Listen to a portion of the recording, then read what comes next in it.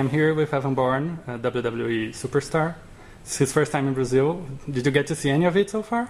No, not yet. Just flew in and came here. I think tomorrow we'll do a little bit more sightseeing. And you go next to Rio de Janeiro or just São Paulo? No, I'll also stop by Rio de Janeiro. Looking forward to visiting there as well. Will you get to see any of it, or just professionally?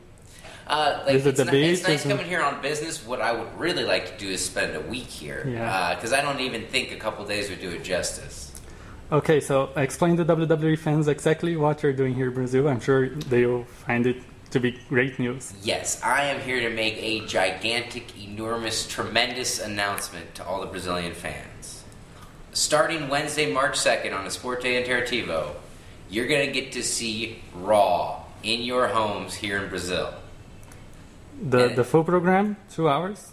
2 hours live. The Raw, the same one that airs in the U.S., will be airing right here. And plus, you're going to get it every single week.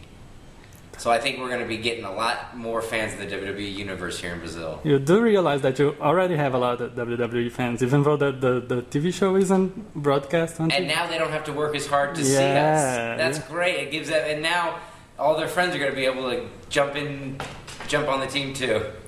And for those who don't know WWE yet, can you explain a little bit to us what it is? WWE is the most exciting form of entertainment on your television. It's almost like a live variety show with nonstop insane characters and plenty of action and emotion as well. It's like a giant circus filled with awesome wrestlers and the most beautiful divas. What you're going to see on Raw in Brazil is the WWE's most exciting action. Okay, and I do realize you have an injured shoulder. How is it? My shoulder, I had surgery on it on October 12th, and so it's been it's going on 4.5 months now. So I'm very close to a return. Will I be on Raw by the time we debut in Brazil? I'm not 100% sure, but you can guarantee that in March, before WrestleMania, I'll be coming back. Yeah, that was I was about to ask on WrestleMania. You did WrestleMania last year, the Money in the Bank, and everybody's counting on you to do it again. Will you be there? Counting on me. Well, I would do anything within my power to get on the next Money in the Bank match because that opportunity means so much to any WWE wrestler. And being on WrestleMania is like the pinnacle of your career. So the fact that I've been on it once last year was amazing. To do it again this year, it might be a little unreasonable coming back from this injury, but you can guarantee if they start setting up ladders in that ring, I'm going to jump in on it. And that's the real cool thing about WWE is we bring entertainment from all the different angles. Okay.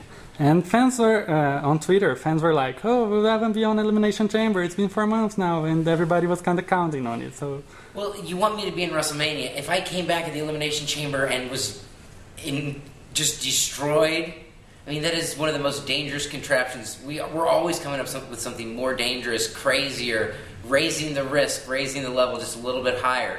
But there's higher rewards in that. And that's the way it is with the Money in the Bank ladder match. High risk, high reward. And WrestleMania is the dream of every superstar, right? I mean... Oh, yeah. You want to be on the big show with the spotlight on you in front of everybody. Okay. And when you were injured, it was on a match with CM Punk. When you return, do you think you will? I absolutely have. I have a long, outstanding rivalries with CM Punk and the Nexus, and now the fact that they are both a combined unit of personal hate, it could not work out any better for me to have them on Raw. Payback is 4 months in the waiting. It's going to be 5 months maybe before I come back. Yeah, I've had a lot of time to think about it, and I'll be ready to come back. I think everybody's expecting you to show CM Punk what you're made of, right? Oh, yeah. And about your finishing maneuver, you did win the Slammy for Best Finisher. Have you been working out on it? Can you do it yet? I mean, with the physical therapy and stuff? I have certainly not practiced that. That's definitely something that I wouldn't even risk trying until there's a guy laying on the ground, and I'm pretty sure he's not going anywhere. The shooting star press has been the move that's gotten me so far in my career. I kind of perfected it when I was wrestling in Japan after wrestling with Jushin Thunder Liger, and then what happened was I came back to America and realized that was a move that had been banned because of the risk. I mean, its degree of difficulty is at least a 10.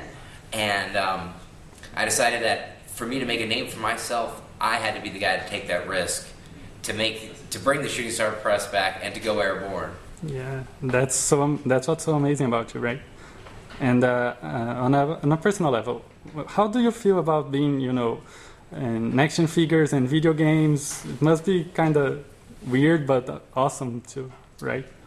Well, absolutely. I mean, it's a trip to go to Walmart or Target and see an action figure of yourself there. And for me, I didn't get into wrestling to become famous or popular. I've never been interested in being a TV celebrity.